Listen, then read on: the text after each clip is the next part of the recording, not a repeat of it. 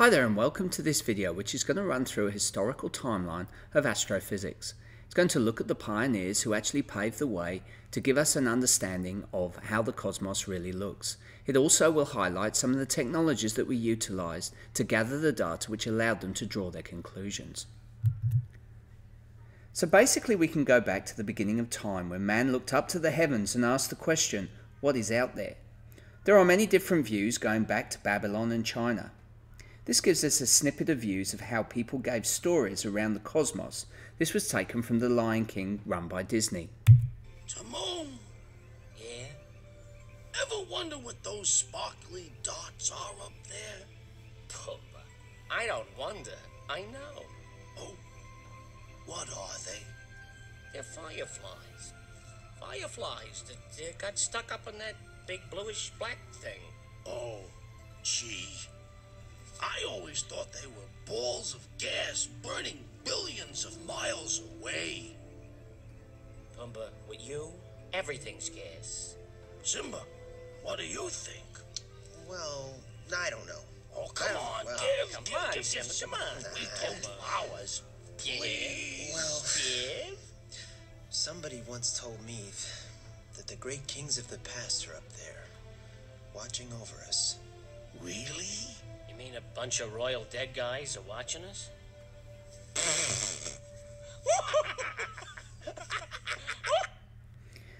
Although this is Disney's version, it's not far from the truth as to how people tried to explain the heavens. They put stories together which entertained but also had an element of truth. One of the first recognized pioneers was put forward by Aristotle. He lived in northern Greece in a place called Stagira. He put forward the idea given by Pythagoras that the shape of the earth and moon was a sphere, and he stated the sphere is a perfect solid and the heavens are a region of perfection. The earth's component pieces falling naturally towards the earth would press into a round form. In an eclipse of the moon, the earth's shadow is always circular. A flat disk would cast an oval shape, hence the idea of the sphere. Even in short travels northwards, the pole star is always higher in the sky. So Aristotle tried to put forward his idea of this spherical object, that we weren't flat. Now if you think about that and the idea of early sailors that the earth was flat and if you sailed to the end of the earth you would fall off, this isn't too far from the truth. Quite an extreme idea to put forward considering the time at which Aristotle was around. The next pioneer that we look at is Aristarchus of Samoa, again an ancient Greek astronomer and a mathematician who put forward the first known model of a sun-centered universe, and that the stars were bodies like the sun. These went against the theories of Aristotle, who stated an incorrect earth-centered model. But you'd be amazed how Aristotle's idea was accepted by early pioneers, and it was nearly 18 centuries before Aristarchus's idea was actually taken on board and looked into in a lot more detail. Another person who was responsible for our knowledge of the Earth was Eratosthenes.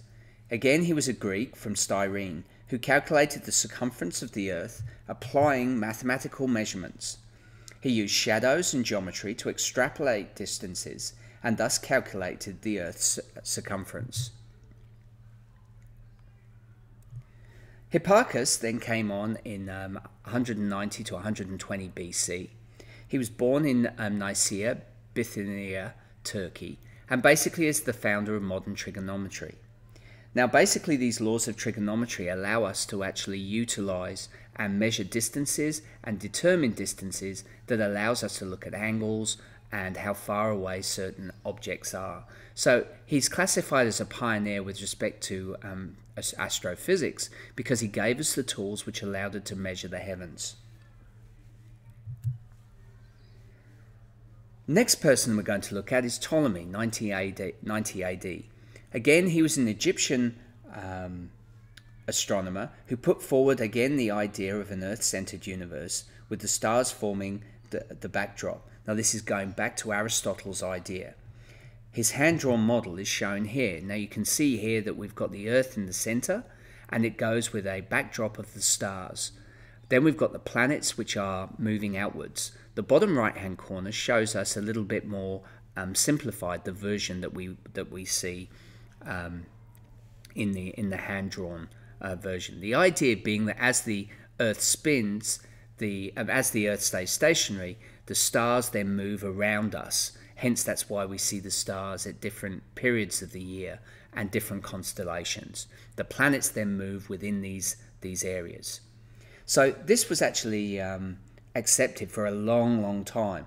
Basically, why else would the Earth be anywhere else? Why should it not be the center of the universe? And remember that you've got to take into account that a lot of these early pioneers followed the gods, and the gods basically were looking down on Earth. They created Earth, they created man, and as a result, they put the gods would surely put the Earth at the center because that's one of their creations.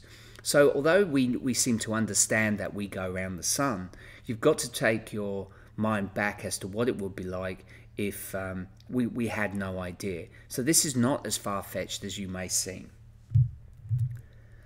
The next person we're going to look at is Copernicus. Now he was basically a clerk in Poland, and he put forward the idea, the model of the universe from Aristarchus, that it was a sun-centered solar system. However, his model was incredibly difficult to decipher and consisted of many different circles. And again, we can see a model in the top right-hand corner, but the simplified version is a lot more easy to understand. There you can see we've got a sun center, and then the planets move out, and then we've got motionless stars in the distance, with the idea that the Earth and all the planets actually move around the stars. Now, this is a lot more similar to what we understand today, but at the time of Copernicus, this is like a major thing to state, because remember, we're living in an age at that time where religion was very, very important, and basically everybody believed that God put us in one position which allowed the planets to revolve around us. So next we look at Tycho Brahe. Now Tycho Brahe was a very eccentric scientist, and basically he was an astronomer. He went to Prague and he worked for the emperor in Prague as his astrologer. Now don't get confused between astrology and astronomy. Astrology is basically looking at how the planets align themselves to govern the future, whereas astronomy is more of a process of looking at the heavens and trying to decipher what's going on. So anyway, Tycho Brahe went to Prague and he worked for the emperor as his astrologer, and it gave him the opportunity to have money which allowed him to observe the stars. Although a little eccentric, he was an excellent data collector. He mapped the position of the stars to great detail, and throughout the night using his quadrant, which you can see here. Now what he did was the arm that you can see, which is pointing around about 45 degrees, was pointing towards the various stars, and then he used the arc to measure the distances and the angles that those stars happen to be throughout the night. Now he had extensive data which allowed us to then utilize that data to come up with a conclusion. Now it was later on, or towards the latter part of his life, that Johannes Kepler, who was born in Germany and a mathematician, came and worked for Brahe. Now, it wasn't so long after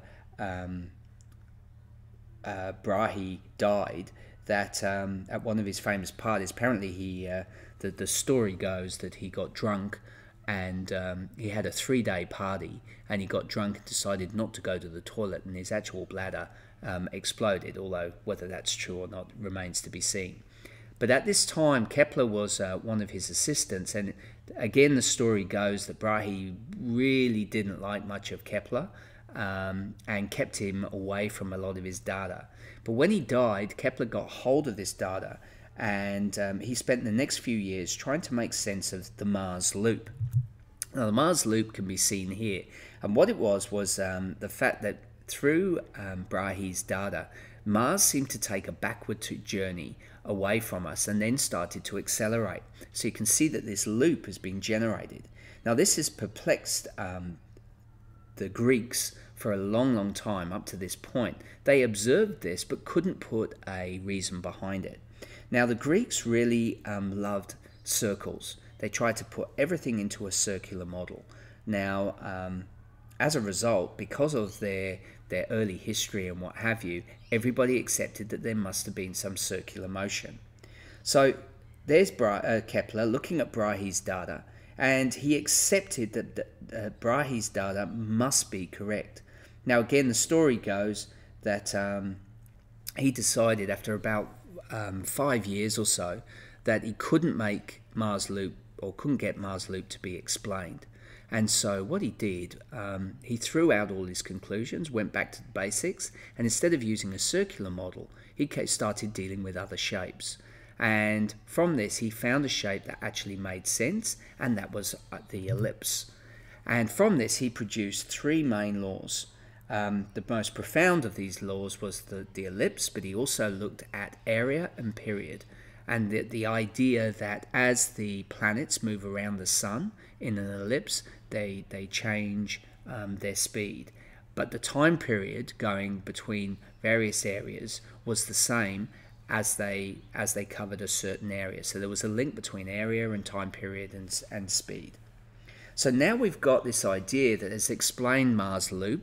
Mars Loop, as I say, was this observation that the Greeks had picked up way before Christ, but couldn't explain it.